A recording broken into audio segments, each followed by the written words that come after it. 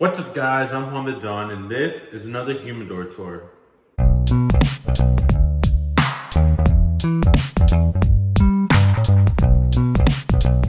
So I've seen and noticed that my Humidor tour videos are always like my most viewed ones, and it's probably because a lot of people just really like to see like a collection of cigars, right? So I figured I might as well do another one because it's been a kind of a while, and this is more so to show off my new humidor like a real humidor, because all of my past ones have been like plastic containers and like tubs and stuff like that, right? I actually do have my very first one right here, right? So I went from having this to having a really nice full-fledged like winidor, right? So it's kind of a nice thing, and I just kind of want to show you guys what I have and like the winidor, right? And it's really been kind of a cool thing to be able to go from something like this, like very simple and starter, right, to something that's like actually very official, right? It just kind of feels cool. So I figured I'd make a video and show you guys my little cigar collection, kind of the new humidor, right? So let's just go ahead and show you guys what I got. All right, guys, so right here is the bar area where we do most of our, drinking. We got the mini fridge, and then we got the winidor right on top. And I really like that this stainless steel kind of matches the mini fridge stainless steel, but it looks really nice here in this little area, kind of tucked away, but still being able to keep all my cigars really nice. And you can see right here, I keep it at 69 degrees, and I can go up or down if I want to, but I like to keep it at 69 degrees. Then right here is a light button, but the light in there isn't very great. It just kind of is a blue light, and nothing too special, right? But as we go and open it up, that's where the magic begins. And I do have this one in here, but it's not great. Most analog hygrometers aren't usually the best, but I will say this one isn't too bad. I believe it's reading around 70-ish. Yeah, see, it's reading fairly close to what it actually is, but I like to keep my digital one in here anyway, just because I know that this is a lot more reliable. But let's just go ahead and show you guys what I have. So I have these 4 trays right here, and then we have an actual drawer where the hygrometer is in, right? So let's go ahead and start off with the very first tray on top. And this right here is just cigars that my father-in-law likes to smoke. So he's a very simple guy. This is all just factory smokes in the Toro size. Very simple guy. This is what he likes, so that's what he smokes. So just keep all of his cigars right up there. Then right here we have a few interesting little cigars. So right here I have a Alpha diffuser, which I just really like the Alpha. The whole Alpha collection is just really nice. Then we have the CAO V19. This is one of their new ones. This is from the Flathead line. Really nice cigar. We got this PDR small batch reserve in Maduro, which I haven't had one of these, but it's been sitting here for a while, so I'm excited to smoke that one. Now right here we have the 4 Kicks limited edition 2019, which I'm very excited to smoke one of these. Probably do a review on it pretty soon. Right here we got the Partagas 1898, I believe, or where does it say what it is? 1848, there we go. Partagas 1848. I don't remember, I had 2 of these, so I'd probably definitely smoked one, but I do not remember what it's like. So I probably will be doing a review on that one, maybe not soon, but eventually. Right here we have and it does have a picture of a weed leaf on it, but this is not weed. This is a CBD cigar. I picked it up at my local lounge just to kind of see. And it was just kind of interesting, so I decided to pick it up. It's been sitting here for a little while. I don't know when I'm going to smoke it, but I will. And then we got a Romacraft Cro-Magnon Bellicoso. Really nice cigar right there. And then we have this little interesting, this is a Culebra, I believe. So it's 3 cigarillos rolled into like a helix sort of thing. They're all like braided. Really interesting. When I picked that up, the guy at the shop told me that they're pretty young, so to let it age for a few months. It's been sitting there for maybe a month now. Maybe when it hits like 3 months, I'll whip that out and smoke it, do a review maybe on it. And right here, I have a few more things. We got this Las Calaveras from Crown Heads, and Crown Heads just makes amazing cigars. And I do have a 69% Boveda in every single layer. And then we got right here, let's see, this Punch Habano, which was sent to me by, and this one as well, this Avo, and then the Romacraft, and there was a few others that were sent to me by Aaron from the Straight Cut podcast, which if you haven't checked it out, if you're looking for a new podcast, that is definitely a good one to check out. But he sent me this Punch Habano, or just Punch Habano, I'm not sure exactly what you call it. Punch Signature Habano Torpedo. And we got this Avo South America Ritmo. And then we got a few flatheads. We got this flathead steel horse right here. Really, really nice. The flathead series is really, really amazing. And this one, as you can see, is a very flathead, which is really, really interesting. But I haven't smoked this one yet, but I know the other few flatheads that I've had are really, really amazing.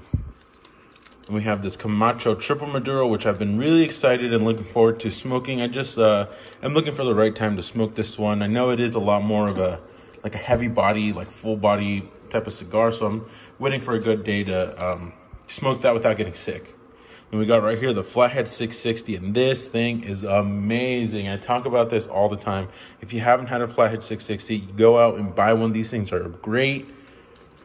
And then we have another Flathead. This is the 554, which is another fantastic cigar. Like I said, the Flatheads are just typically really, really great. They have a lot of different Flathead ones, but all the ones that I've tried are really amazing. And right here we have the CAO Zocalo, which is their, I believe, last year's limited edition for Cinco de Mayo. So this is like a Mexican San Andres, I believe. I've been looking for a good day to smoke that one. I might save it for next year for Cinco de Mayo, just to kind of have a really nice age on it. I think that would be really cool. We got a few AJ Fernandez, and I will say last week I had like 5 AJ Fernandez here, but they're so great and I smoke these all the time. But this one right here is the San Latano Requiem, and AJ Fernandez just makes fantastic cigars. If you've been watching my channel for any amount of time, you probably know that AJ Fernandez is just amazing, and they've yet to disappoint me with any cigars. And right here we have the New World TAA, which is the Tobacco Association of America, and this is their contribution to it. So I'm looking forward to smoking this one because, I mean, the regular New World is amazing, so I'm sure this one will be just as good. And then right here we got another Boveda and a bunch of tatuajes. So let's start over here. I have this Casa Cuevas Edición Limitada. This is their like Lancero or their Lonsdale or whatever you call it. But I did a review on the Habano one, but I still have this one. I'm just looking for a good day to smoke that one because honestly, I just really like the Habano more than the Maduro. But that being said, the Casa Cuevas just doesn't make bad cigars anyway, so the Maduro is still really, really great. I'm just looking for a good day to smoke that one. And then all of this right here are all tatuajes, and this one too.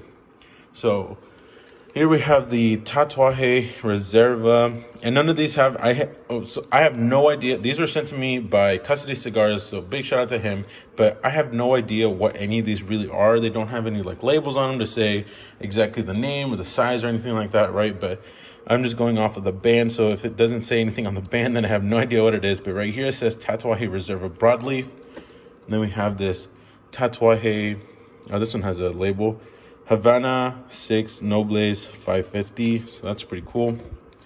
And right here we have this Tatuaje, this one.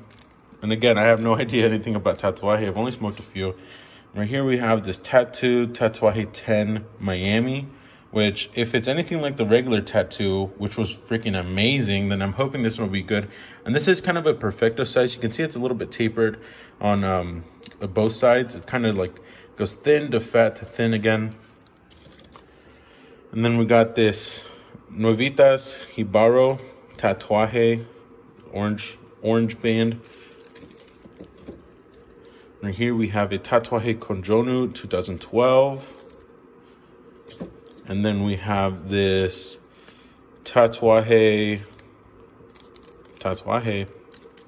And again, I'm sorry, I have no idea what any of these are. I'd have to look them up individually, and by just looking up Tatuaje and trying to match these with the picture. This one's the Tatuaje Black Corona Gorda. And then we have a Tatuaje Conjonu 2012 again. So same thing as that one, but this one actually, which is kind of different. This one has a black second band and this one has a gold one. I'm not sure if that means they're different or if it's just a design thing, but that's that. And right here I have a Tatuaje Capa Especial, which that means special cap, or I'm not sure if cape or exactly what. I'm not sure which type of Spanish language that is. And right here we have 601. This is the Habano in a Churchill. And then I have the 601 Oscuro in a Robusto. And this is kind of a box pressed one. or this is the Maduro, I mean. But these are made by Espinosa, and I've heard nothing but good things. I've never tried the Espinosa or 601s. The only Espinosa I've ever had is a Laranja, and that was a really great cigar. So I'm excited to smoke those.